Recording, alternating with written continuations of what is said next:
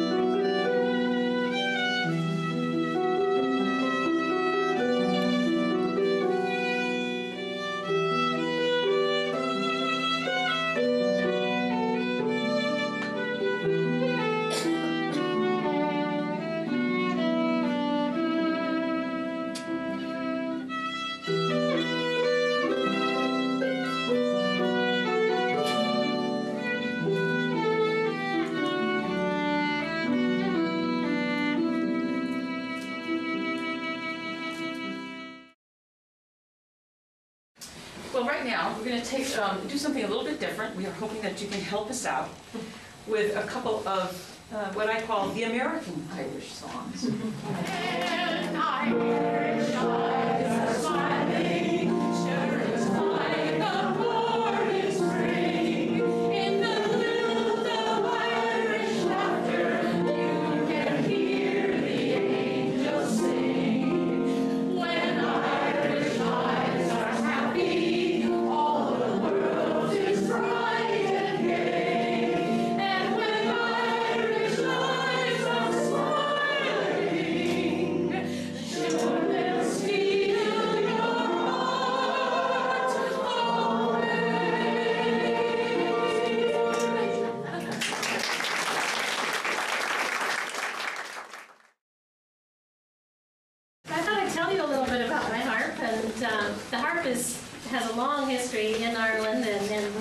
before Ireland. It goes back 5,000 years ago. There were harps in ancient Egypt.